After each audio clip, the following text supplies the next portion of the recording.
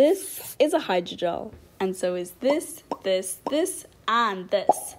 Hydrogels are 3D networks of polymer chains that are made up of repeating units called monomers. These polymers are hydrophilic, which allows the material to swell in water, and for this to become this. Hydrogels were the first biomaterial developed for human use, and their unique properties allow them to be engineered to suit a wide variety of medical needs, from tissue engineering to drug delivery. Now, all hydrogels are made of the same general components: monomers, initiators, cross-linkers, and water, which acts as a medium for them all.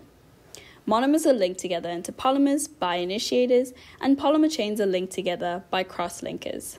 The hydrogel is structured similar to a fishing net, with the ropes representing the polymer chains and the knots representing the cross-links. These gaps allow the hydrogel to hold a lot of water. Hydrogel cross-links can be physical or chemical. Physical cross-links are weaker, meaning that these hydrogels reversibly bind based on their environment. Think about how jelly becomes a liquid again when you reheat it. Chemical cross-links, on the other hand, are irreversible, and these form permanent hydrogels.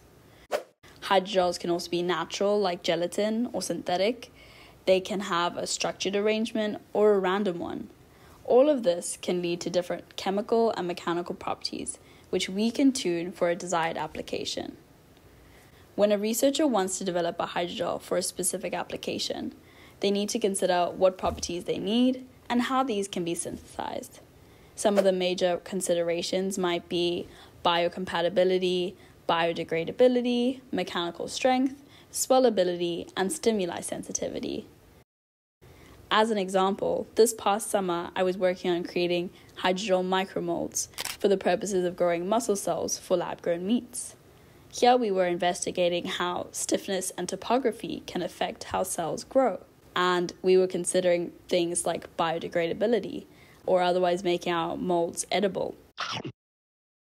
Regenerative medicine is an exciting opportunity for hydrogels, in particular for MAP hydrogels, which were developed by Dr. Tatiana Segura and Dr. Dino De Carlo.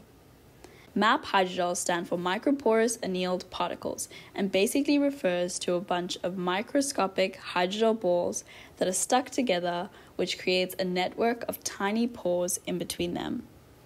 Unlike traditional bulk hydrogels, this granular structure of MAP allows for unique properties such as porosity, injectability, and heterogeneity. Porosity allows cells to infiltrate the hydrogel as opposed to remaining on the surface. Injectability allows for targeted delivery, and heterogeneity allows for size, shape, stiffness, and more to be varied all within one material.